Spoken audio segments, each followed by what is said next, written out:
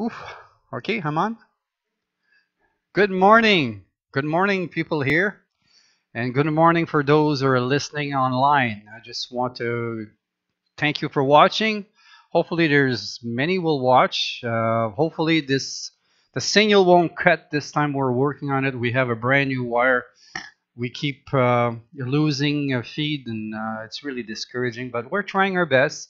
And so I'm just want to start this message today with prayer because I know that there's a lot of people out there that are fearful, and so I felt led by the Lord to do this. So just whoever's watching right now online, our heart is going with people at the nursing home. We just prayed for the people in the nursing home in our city. There's a lot of COVID cases, but Lord, but there's a lot of cases all over Canada and the world right now. And so God is a good God, and we believe that God will get us out of there, of this mess that we're in. So, Father, I just pray. We pray for the people watching online. People are not watching too. And we pray, Lord God, that somehow you're going to get rid of this COVID virus. Father, we pray encouragement for the people, Lord, that are fearful, and some are not working, and some are desperate, and some there's all kinds of issues out there. Father, we believe. We believe that you came to set the captives free. Whom the Son sets free is free indeed. We know, Lord God, all over the world, in Canada, especially for us, Lord, that we are praying for breakthrough revival. We're praying for you to move in a powerful way to get rid of this virus, Lord God. And so, Lord God, we are a good God, and we pray for the people watching. We pray for those that are not watching. We pray that peace will come upon the people in their homes. We pray that you will just touch them by the power of the Holy Spirit. We pray for the people in a nursing home right now, Lord God. We pray that you will empower them. Lord, we pray that you will hug them for us. We pray, Lord God, that they're going to have godly encounters, Lord God. Encouragement. We pray for Ken that's in the nursing home that we love so much. And we just, he's one of our, part of our church. And Lord, we just pray for him. We lay hands on him. We pray peace be still. And we pray and believe for this thing to be done with in Jesus' name. In Jesus' name. And everybody says, Amen. Amen. We thank you, God. So today, I just want to share part one. I'm sure I'm not going to go far with this message this morning because I want the Holy Spirit to really, really get hold of me. And so I'm just asking Him to take hold of me because this is a message that every one of us as believers, I'm talking to believers, that we need to remind ourselves a lot. And so when you're a minister, when you're a pastor, your job is not just like I prophesy to, I speak things, I move in different gifts things, but God has called me to pastor. And so pastors, we're called to disciple people. We're called to raise them up, and we're called to remind people, remind the flock, or remind the people that why they're here. So my question for you here this morning is, um, how far do you want to go with God? If you're a Christian, if you're a believer in Jesus Christ, how far do you want to go with Him? Right? Because it's up to us. Many say, well, I'm a big believer. I believe in Jesus Christ. I give him my life. But yeah, but does he? Does he have your whole life? Does he have everything about you? Do you watch over yourself? Today, this morning, I want to talk about character. And God has a lot to say about character, our character. And so this, it's not in my notes, but this sermon came about when I heard this man of God. He was taking up to heaven. Kevin Zadai is his name, and I love watching him and hearing him because it seems that God is speaking to me or speaking to whoever's listening. From it's like being with Jesus because he shows Jesus the way he met him and what Jesus told him. And Jesus told him many, many things. And I know for some, people, it's very hard to understand that some people go to heaven and come back. But yes, it does happen. I don't know how that works. Even Paul the apostle was caught up to heaven. So, there's the example. There's many, many people. Enoch was caught up to heaven. He never died himself. He never died. God just took him. So people go to heaven. It's hard to understand. But anyway, I just want to say that the one thing that Jesus emphasized, and it touched my heart so much. It touched my heart because sometimes I look at myself and I say, I feel God and how what I say, my attitude in my heart. And so the Lord told Jesus told Kevin, he says, you know what?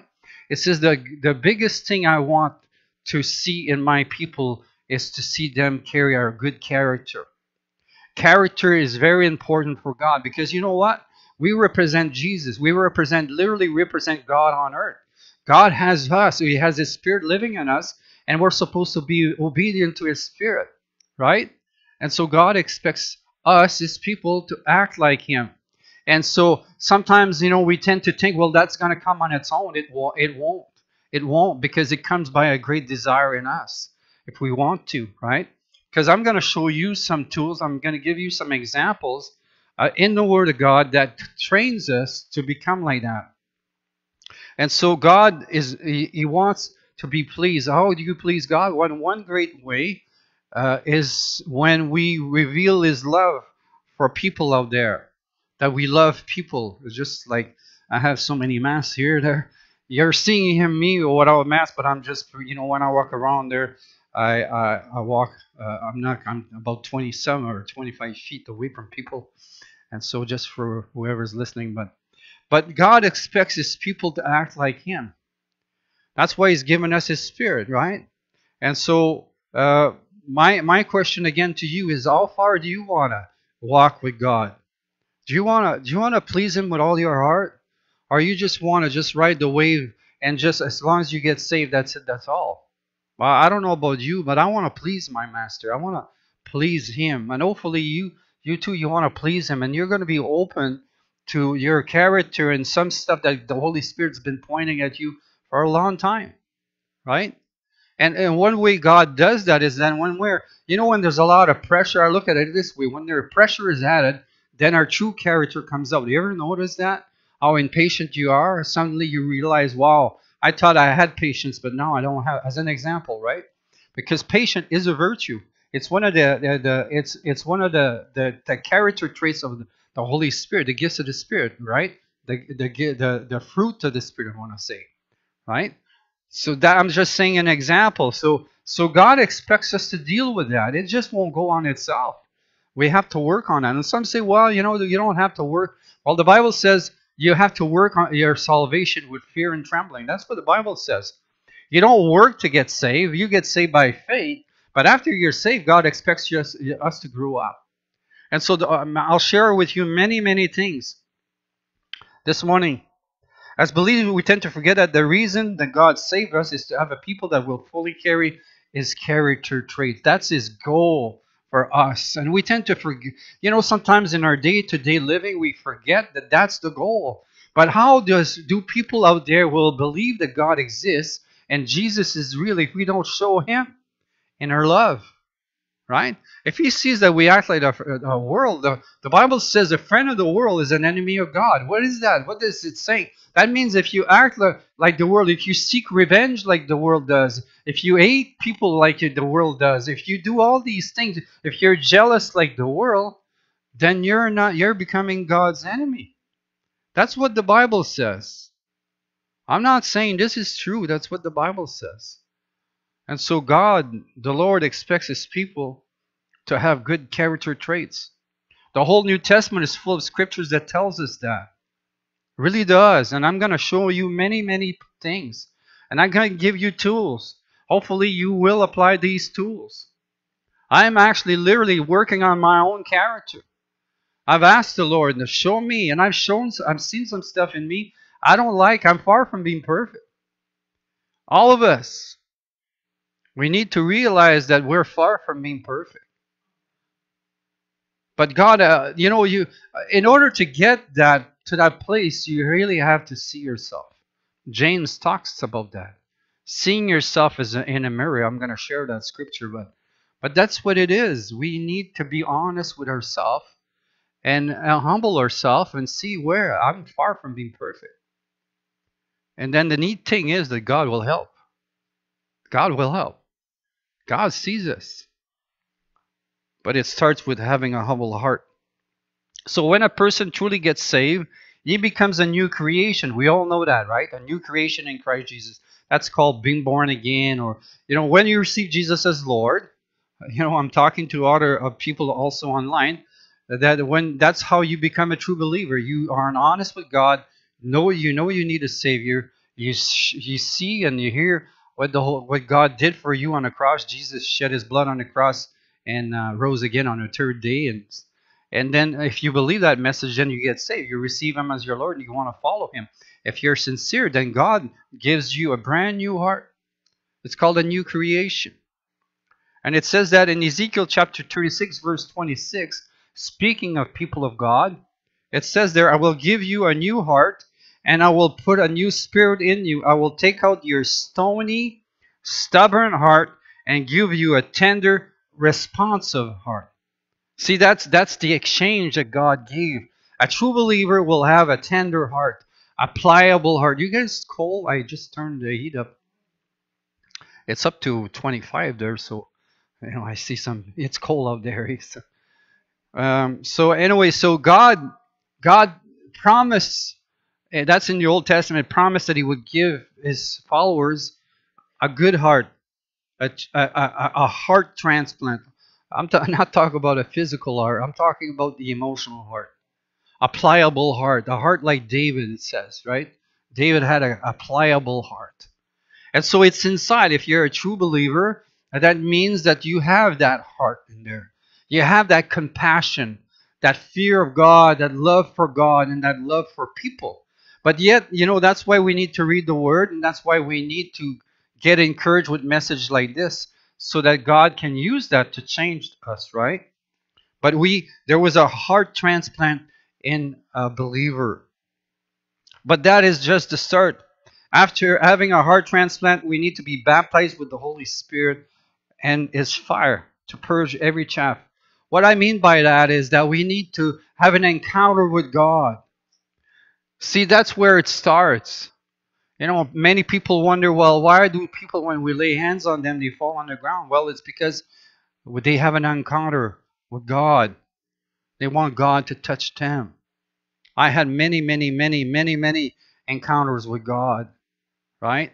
We need the fire of God. We need God. Say, God, I need you in my life. I need you. I see myself, and I am not satisfied the way I serve you. It's nice to be saved, but we all need to come to a place and ask God, God, I want more of you. I want you. I'm not treating the people that you love so much the way I should. I see myself by the Word of God, and I just don't love myself. I don't love what I'm doing. See, that's where it starts. It has to start. I'm talking about after being saved, that you're honest with yourself and you say, God, I want to represent you better. I want to touch human souls for you. It's only then will the world will see. Ain't that what Jesus says in His prayer? And it's in my message too. That they may be one as we are one. Right? Well, God expects His people to be one. He expects His people to be the light of the world, Jesus says, right? So it starts by totally being sold out for God. Jesus, we all, and I skip many scriptures. I try to trim down scriptures because I'm a man of scriptures. I like to prove my case like in court. And scriptures is what changes you. But we all know the parable of the sower, right? But I want to just finish the end of that parable. Jesus was focusing on the character. All the seeds is talking about on the ground. Well, that's the ground of our heart. There's 4 types of seeds, and on the 4th type of seed, only these seeds work out and bear fruit. He said, and the seed was planted. It's the Word of God. It's the love of God. It's God having His way in a human heart. That's what He's talking about. So Jesus said it this way, right? That's why He was focused on character. Jesus was always focused on character. So Jesus says this, and others fell on good soil and yielded the crop, some 100-fold, some 60, and some 30.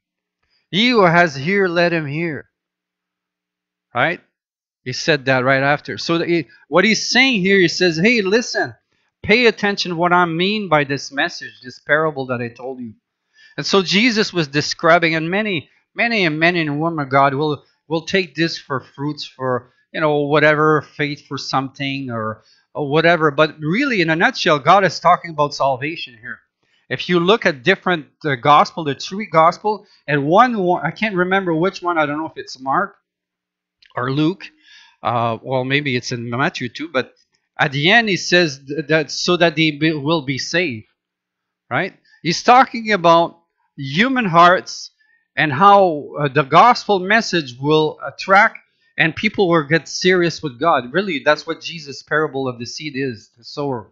It means that Jesus is interested because he says that according to what he says in that parable, I'm not going to go there, but only 25% of people listening to the gospel get saved.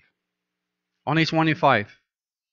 Because all the three other ones before that, they all fail because of things in the world, more interested in other things, whatever. It's first of all, the enemy steals the message, the first one, so they hear the gospel message, but then it doesn't even grasp, it doesn't even go in the heart. So Jesus, what I'm trying to say is that Jesus is talking about human hearts, and then the last one is bear fruits, 160 and 30. That means that you grow in things of God, you grow in God, you grow in character. See, we'll never be perfect. Only in one is perfect is Jesus. But at least he wants us to work on it, right? Because he wouldn't put these things in scriptures. So know what Jesus says here. He says, he who has a ear, let him hear. And I would add what the Spirit is saying. Jesus is saying, listen, you have to pay attention. Whenever Jesus says this, it's in the book of Revelation there too. It means that we need to pay attention. We need to pay attention. So his focus is for us to yield and operate in 9 fruits of the character of the Holy Spirit, mentioned here in Paul's letter, which is crucifying the flesh. So I'm going to read very slowly the fruits of the Spirit, and I'll see what the Holy Spirit does with this, but I want to really be slow. I really want us to catch what he's saying. Because the fruits that Jesus was talking about was the character traits of God. Right? As I read this, you will recognize that some of them, you don't operate in them. Why? Because you haven't cultivated those fruits yet. Okay, so I'm going to be honest with you. I know for one fact, God is he wants me to change patience. It won't come on its own. I have to work on it. So here in Galatians chapter 5, verse 22, it says, "But the fruit of the Spirit is love." Hopefully we all operate in love, right? At least a little bit of love. Love for God, love for people. Joy, peace, patience. Now I know God is working on that one for me. Kindness. Oh, we could really use a little bit of kindness sometimes with people that we get frustrated with, right? Goodness, faithfulness, gentleness. When we respond to people, God expects us to respond in a gentle way, right? I don't know, but sometimes I wonder, Lord, because I see myself. You need to see yourself in that. Self-control, that means losing your temper, easy, whatever, right? Restraint. Do you have enough restraint in your character? These are all fruits here. Against such thing there is no law. Now, those who belong to Christ Jesus, now that's what the Word of God says, have crucified, note the word crucified, the flesh with its passions and desires. So what does he mean by that? Well, inside of us, our spirit man is supposed to rule. Our body, before we got saved, our body, our soul used to rule. Me, myself, and I, which is the sin. That's the sin. Selfishness is the sin. Sin nature is I'm going to do it my way. I want it my way, or it's the byway. Well, when you become a believer, that has to go, and your spirit man, your spirit's supposed to overrule your soul. That's the way. But there's a fight inside of us, right? Our eyes are open. We read the word. The word also is there. Unfortunately, many people don't read the word, but But the Word is made to change us, to wash us. So if you don't read the Word, you need a cleansing. But especially in the New Testament, because that's the New Covenant. But the New Testament, the Old too. I'm just saying the whole Word of God changes you. Proverbs and Psalms, the Proverbs. There's a lot of stuff that really corrects you. Let me tell you. But the Word is supposed to make you change. So inside of a believer, a true believer, there's a fight, and God wants to win, which is called fruits of the Spirit. And so we all have to get to that place in God. Now, that won't happen on its own. That happens when you yield to the Holy Spirit. See, the Holy Spirit is given us to help us. He's our helper, comforter, and all that. But also, He's the one who, you shouldn't say that.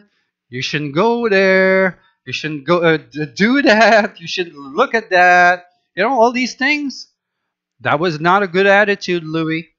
You should ask forgiveness. All these things. Well, the Holy Spirit inside us, we know. We know when we do wrong. Let me tell you, we know. But the flesh wants to rule. But the flesh has to die. The flesh, I'm talking about our mind, will, and emotions, has to die.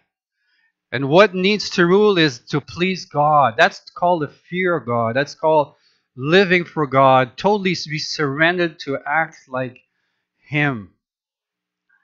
And it won't happen on its own. We always stand, well, that's going to happen on its own. No, it won't. You have to be surrendered voluntarily. It demands commitment. We are to kill our old habits. Old habits are so hard to get rid of. Because our body is used to, our mind is used to its own way of thinking. So God expects His people to grow up. Right? Peter, who had denied Jesus 3 times, he was used as imagine that he denied Jesus 3 times, then he was used as the leader of the church, when the church first began. And so something happened to Peter. Something literally happened to Peter. Because the Peter that I read I'll read from 2 Peter there.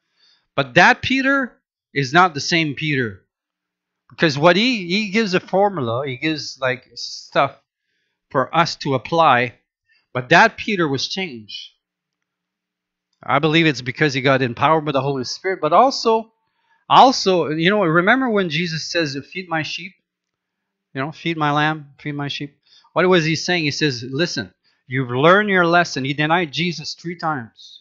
It broke him so much when he saw himself denying Jesus. And then Jesus, out of the compassion of His heart, He asked him 3 times, do you love me? Do you love me? You remember that part? Well, I believe that God was working on his heart like He works on ours.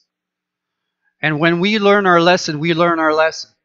And Peter had learned his lesson. He was broken before his Savior. And it changed him. And we need to be broken like that too. And this same Peter wrote this. The same Peter wrote this in 2 Peter chapter 1. And as I read that, we need to realize he gives us an example of how to encourage the believer, whoever is going to read this letter, how to go about become a better person, a better believer. So this starts like this. This letter is from Simon Peter, a slave. Note here, he calls himself a slave, an apostle of Jesus Christ. I am writing to you who share the same precious faith we have. So he's speaking to believers, right? This faith was given to you because of the justice and fairness of Jesus Christ, our God and Savior. Then he starts in verse 2. May God give you more and more grace. That's the power of God, or the ability of God inside of you to become a better person. That's what he's talking about, okay? Grace and peace as you grow in your knowledge of God and Jesus our Lord. By His divine power, God has given us everything we need for living a godly life. So inside of us, it's already in there. We have received all of this by coming to know Him, the one who called us to Himself by means of His marvelous glory and excellence. So there's two things he's talking here, and we're going to continue. But the first step is to know God. See, being a believer is really to come to know God. How do we know God? By His Spirit, by praying. We feel His tender heart. That's what moves me. I know many here. You know God. How can you prove you know God? You feel His emotion. You have an awesome heart for Him, to please Him. It's spirit to spirit. You can't even understand what's that, but it comes. Our walk with God should, because there's two types of believers in the church. You know what? There's tares and there's wheat. Jesus said that. So there's two types of believers in the church. Some that are not even believers. Hopefully everyone here, you're a real believer. But in a nutshell, that's what Jesus says.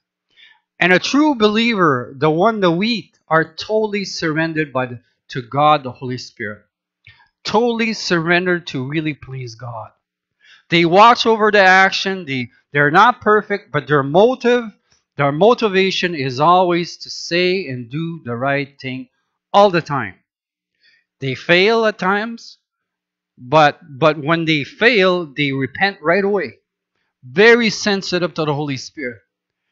Some that don't, they will grieve. That's called grieving the Holy Spirit, hurting Him. Because when a believer, says or does something that the Holy Spirit says not to do, and you do it, then that's grieving Him. You broke His heart. But God expects His people to grow. So the first way to apply what Peter's saying is that you have to know God. People wonder, well, unbelievers don't know all that, Alberts, but no, believers should, because it comes by the Spirit of God. You know that you know that you know. I get revelation knowledge by God Himself. When I pray in tongues, whatever, I get to feel Him. I get messages by Him. It's downloads from heaven. I don't it doesn't it I don't work hard for messages. It comes by the Spirit of God. Dinesh knows this. Dan knows this. We get messages because we know God. God, you see the sincerity in our. It says it's like He's saying, "Well, I want you to preach this week." What you're getting here is out of the heart of God. Really, literally, I'm preaching this. This is where He expects His people to be today. And this is the message. This is what He wants, the manna from heaven. You're getting manna from heaven. God wants us to work on our character. Why? To represent Him for the people, I believe, that are going to get radically saved. And we need to become what He wants us to become, to prepare us for our mission. We have a mission. I'm telling you, we're going to see the greatest move of God ever. You're going to see, wow, Louis, you were right. We're being prepared right now. Really, God is preparing. He wants to show a showpiece of His people. And He wants us to grow in Him. And then it's to tap into His power. Because it says there that we have power to overcome. See, we inside of us, real believers, we have power over the enemy. The power of God. See, we would not be able to follow the 10 Commandments because it was impossible to follow the 10 Commandments. Everybody failed. God had to give us His Spirit. He had to take our place on the cross, and then He gives us His Spirit, and then we can follow the commandments of God. Then we can love God. Then we can love our neighbors we love ourselves. It's only Him doing it. But we have to yield our spirit man to Him. That's why Jesus says, I could name you multitudes of scriptures. Abide in me and I will abide in you. Without me, you can't do nothing. What does that mean? That means you can't do it on your own. You need the Holy Spirit. It's impossible. Even this word here, the Bible is very clear. The people that don't have the Spirit of God, this is just a book. This is just a book. But when you get born again, when your eyes are open, then the truth. I will always remember. One day I'll bring the Bible. Because when I first got saved, Helen had a Bible at home, and it's all yellow. Because I'll show you. It's all yellow. Everything is yellow. I tried to read it before I got saved, and it did not make sense. But then when I got the Spirit of God, when I got saved, then, whoo! It came alive so much that I had a yellow pencil there, and Oh, this is good. This is good. This is good. So I had to buy another Bible because I damaged her Bible. So, but so, but that's the way it is the Holy Spirit. So we have to know that there's power inside. We can do this. So what Peter is saying here, we can do it. So I continue. Verse 4. And because of his glory and excellence, he has given us great and precious promises. These are the promises that enable you to share his divine nature. What nature? His divine nature. That means the nature of God. What the Bible is saying here, you can actually share his nature. That's the goal. That's the goal of Jesus. God the Father's goal is for us to become more and more. We won't become Jesus, but we can become more and more better to share his divine nature. His divine nature is full of love and compassion and everything that God is, right? And power, like he's given us power to overcome, but it's divine nature and escape the world's corruption caused by human desire. See, that's the goal. The goal is that we show the world that there's a difference between a believer and a non-believer, because the whole world is under corruption. It's under Satan's rule. People don't know that, but we know that. We know that's why Jesus had to spend 40 days in the desert and Satan tempted him. It's because Satan, this world right now belongs to Satan until he's taken down by God himself, right? But for now, he's the ruler, he's the prince of the air, he's the one causing all kinds of havoc, and people blame God, but it's not God. But Satan has actually he has saturated the gospel message in the Bible so much that people think that the devil is not real. He has succeeded, literally succeeded in making people think the devil is just a lie, it's not true. And all along, they're being deceived by him himself. Ain't that something, right? But anyway, that's another story. So then in verse 5 it says, in view of all this, now know what it says here. Make every effort to respond to God's promises. Supplement with your faith. That's what faith is that? That's your faith. That you receive Jesus as your Lord. You live for him. So here Peter is saying, supplement your faith with a generous provision of moral excellence. And moral excellent knowledge, that would be Bible study. And knowledge with self-control, applying the Bible study. And self-control with patience, then you need to be patient. And patient endurance with godliness, and godliness with brotherly affection, and brotherly affection with love for everyone. The more you grow like this, the more productive and useful you will be in your knowledge of our Lord Jesus Christ. But those who fail to develop, note what it says here, to develop, you need to develop, in this way are short-sighted or blind, forgetting that they have been cleansed from their old sins. So, dear brothers and sisters, work hard to prove that you really are among those God has called and chosen. Do these things and you will never fall away. Or other version, the King James says fail. You will never fail. That means you can actually come to a place of never fail God. Never fail in being with the right mindset and character. Then God will give you a grand entrance into the eternal kingdom of our Lord and Savior, Jesus Christ. Amen and amen. So God, according to what Peter says, Peter had, I just mentioned, he had an encounter with God. Something changed him. And the same should happen to us. We need to have our heart broken and see ourselves as we are and be serious with God. Right? Let's be honest. In the body of Christ, many, and I'm not talking about specifically people here, but I've seen many people that have been saved for a long time, they've never changed. Never changed. It breaks my heart. You preach to them, you share this stuff, and or I just don't point the finger, but I'm just saying there's some I don't see fruits as much as we should. I don't see a broken heart. I don't hear nothing. I've many men and women of God I know, you guys included. I hear it. I hear it. You need to hear. Well, I want God more. I want Him more. I want change. We need to come to that place of brokenness. and admit when we're wrong, we're wrong. I say, God, please help me. Right?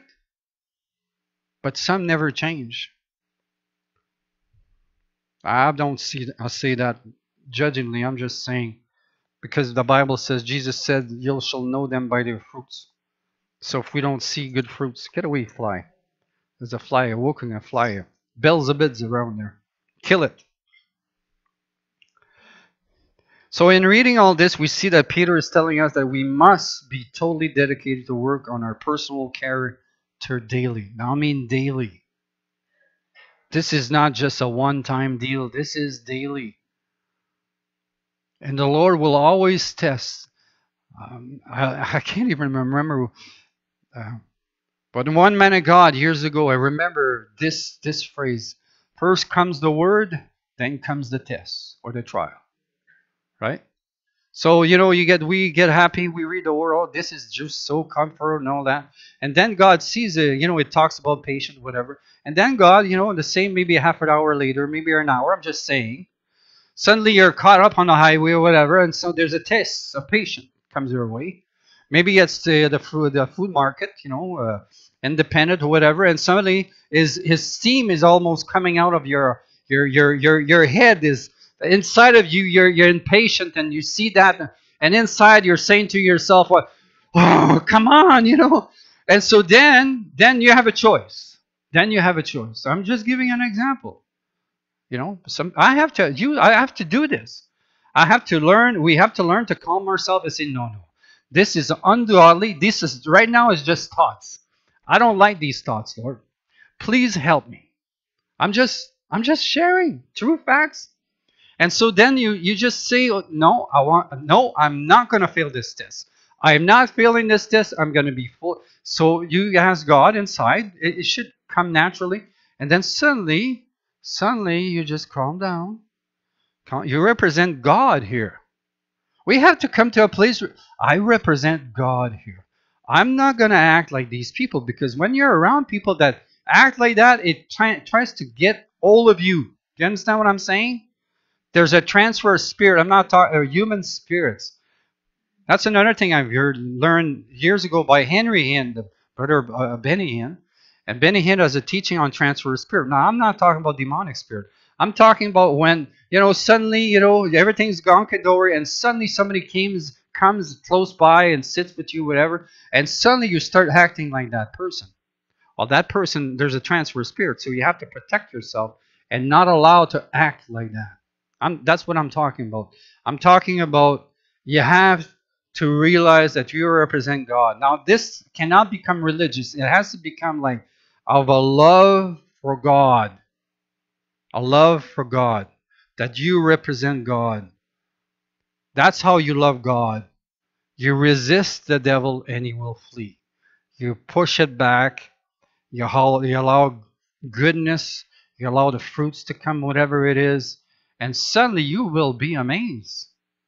And I say all this just to say that's what God is working on his people right now. He's working on that. So the steps that Peter gives does not have to be in order, but there needs to be a commitment. All these steps that I read in 2 Peter, they're not in order. You don't have to look at it. But it shows that Peter is trying to say you have to have a commitment. You have to read the word. You have to have a commitment to do it, to grow in God. Do you have a commitment this morning? Will you commit more? Right? So Jesus is giving us power, which is His grace to be able to display His divine nature, which is actually the fruits of the Spirit, the character of God. The 9 fruits of the Spirit of God are the character of God. And if we do that, we will never fail. And we will be we will touch God's heart so much, so much. We don't do it for the reward. We do it because we love God and we want to touch His heart. I don't know about you, but I want to represent Him more and more and more. That when people look at me, they see God. They see the character of God, the love of God, the compassion. I'm far from being perfect. I'm not there yet. You're not there yet. But one thing God wants us to work on it. Right? Will you work on it? Promise? So we get to operate in it by getting to know Him, verse 3, and also by reading His Word, which is the knowledge point spoken of in verse 6. But all this is only accomplished if we have come to a place of brokenness before Him, totally yielded to Him and His ways. And that, again, I can't emphasize it more, is that to see yourself as we are. Only when we see ourselves as we are can we really say, no, I'm going to change. And the Holy Spirit's job is to point things to us that needs a fixing. Paul had learned this lesson well, and he was totally committed for Jesus to have his way with him in the calling he had and also the way he lived his life. Paul said this in 1 Corinthians chapter 9, verse 27. Paul, the awesome author of all these great epistles, these letters that he wrote, he came to this conclusion in his walk with God. I discipline my body like an athlete, training it to do what it should. Otherwise, I fear that after preaching to others, I myself might be disqualified. Even Paul himself, he had to kill his bad behaviors. He had to learn to yield to the Holy Spirit. He had to learn to die to self. He had to learn to die to this world. He had to learn to yield to God. Didn't understand why he had to go through certain things. But God's always testing us. Remember, God's always testing, allowing testing.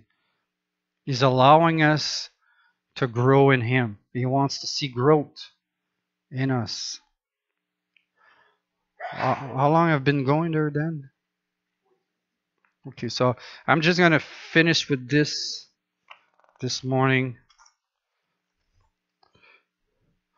On a Temple Mount, and we're not going to go there, but on a Temple Mount, Jesus laid out the contract or the foundation of His kingdom.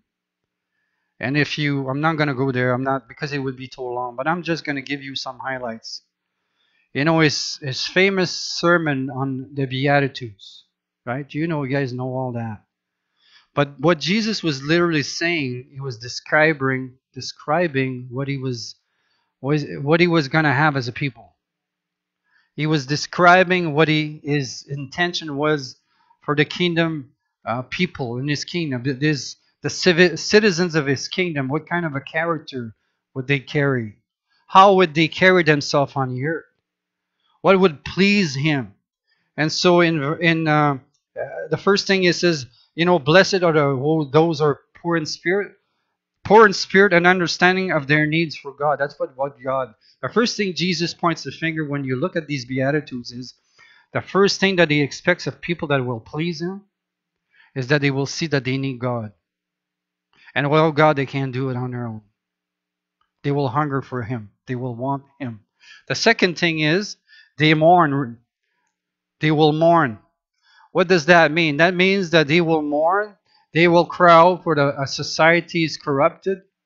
They will call out on God. They will intercede. They will mourn when they make mistakes in their life.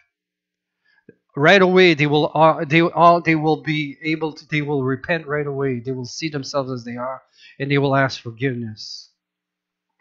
The third thing that Jesus expects His people, they are humble instead of thinking they are better than others. They will humble themselves. They won't think they're better than any other person. That's what God expects His people to be. Number 4, they hunger and thirst for justice, to do the right thing, and to pray for the right thing. We are people of justice. Why are we so frustrated right now and things that are happening in the world? It's because there's a lot of injustice. And when you carry the Spirit of God, which is the Spirit of God is the Spirit of justice, Jesus is justice, He will bring justice, then it gets you going, right? And so His people will be a people of justice. And so they will treat it like that. They will want to do what's right. The fifth thing, they have learned to be merciful. Those people learn that nobody is perfect, And even so, as those that need to be, they would think by now they should be perfect, they are merciful. You overlook a matter. You pray for those that are doing things that they shouldn't or say things that they shouldn't. You pray for them. You're merciful to them. That's what God expects. Number 6, their hearts are pure by allowing God to expose the internal imperfection so it be acknowledged and dealt with. And so a person like that, Jesus is saying they will be pure in hearts, meaning they will want to be more pure. They will stay away from sin. They will watch what they say. They will watch what they go. They will watch over themselves. They will have pure hearts to do everything in purity. Amen? Number 7, they will try to bring peace as much as they can. When they see all kinds of stuff happening, they will always try to get into the conversation or whatever to bring peace, to try to reconcile people and mend their differences. That's the type of people that God expects. And then finally, number 8, they won't mind being persecuted for doing the right thing. They will take up the mockery. They will be solid in their faith. They will do their best to please God, and even if they're mocked and laughed at because of what they stand for, they will learn to take it. And so Jesus finishes by saying these people will be fully rewarded for doing all the above, which consists of dying to self and yielding to God's ways only. Only to God's ways. Totally surrendered, totally on fire for God. Motivated to only do that. And that's what God expects of His church. Jesus expects of it. Shining their light. You know, many scriptures I could share with you. Shining your light. What is shining your light? Is acting like the Lord. Bring light.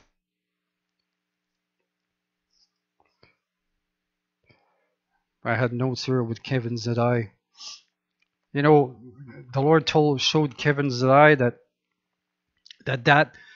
right now we're being trained. The character, God is going to deal with our character because we're being trained for the mission ahead of us.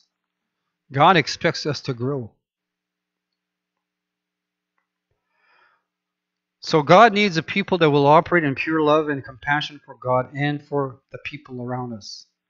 Even more for their enemies. Even for enemies. It's hard to love an enemy. But let me tell you that God expects that.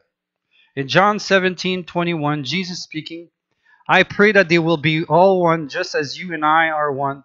As you are in me, Father, I am in you. And may they be in us so that the world will believe that you sent me. See, our goal, our mission here on the earth is to represent God so much that people will take notice and say, they have been sent. They have met Jesus.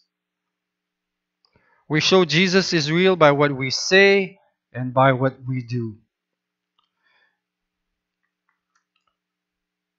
Paul gives us a glimpse of how love is manifested in everyday life, and I'm finishing with this. 1 Corinthians chapter 13, verse 4. Love is patient and kind. Love is not jealous. It does not brag. It is not proud. Love is not rude. It is not selfish. It cannot be made angry easily. Love does not remember wrong done against it. Love is never happy when others do wrong, but is always happy with the truth. Love never gives up on people. It never stops trusting, never loses hope, and never quits. It never quits, meaning finding it too hard. Love never loses hope in people. You don't abandon people. Even if they said bad things, whatever, you never abandon people. You always believe the best. This is the character traits that God expects of us. So we all need to see ourselves as we truly are. If we are sincere, we will ask God to expose anything that offends Him in our lives and character. And I pray that for now. I pray that I'll be ending with this. Holy Spirit will use the words of God, a taught, or even expose it by allowing circumstances to happen and how we reacted. So expect God to test you, to test me, to test us, to allow things to pop to the surface so that we can actually see it. If you truly love God, then you will want this with all your heart. So, do you want this? I'm just talking to you. Do you really want it? Do you want to be broken? Do you want to be more in love with God? Do you want to be used by God? Do you want to represent God? That's what I should literally say. So I just pray. I'm just going to end with prayer. Heavenly Father, I don't know who's watching. I know there's some people here. Lord, for those who have their hearts broken right now and they really want to follow you, and they're sincere with their walk with you, and this message has really touched them. I pray, Lord God, even myself, I want to go further. I want to be more in love with you. I want to be used by you. I want to be changed from glory to glory. And I pray for the people watching, the people that will watch in the future on YouTube channel. I just pray, Lord God, that you're going to help us do that. It only comes by the Holy Spirit. I just pray for the people here and the people there. I pray, Lord God, that they will get serious with God. And I pray that you will expose everything that needs to be changed. All of us has something, a character trait that we need to change. Old habits that need to die. And I just pray for that. In Jesus' name. And I end with this. If I'm talking to anybody that you're not a believer, being a believer is not going to church or being a member of a church. Being a believer, a Christian, is to really receive Jesus as your Lord. And if you haven't done that, I challenge you to do that. Get serious with God and say, from this day forward, I want to live for you. And if you're serious and you ask God, God's going to give you His Spirit. And what I preached on today, you will experience. Hopefully, you catch on to that. Hopefully, I'll finish this message, or maybe, but next week I'll continue this message, and hopefully you'll be able to watch. Thank you for watching. Thank you, people here, and God bless, and have an awesome day and week. Amen.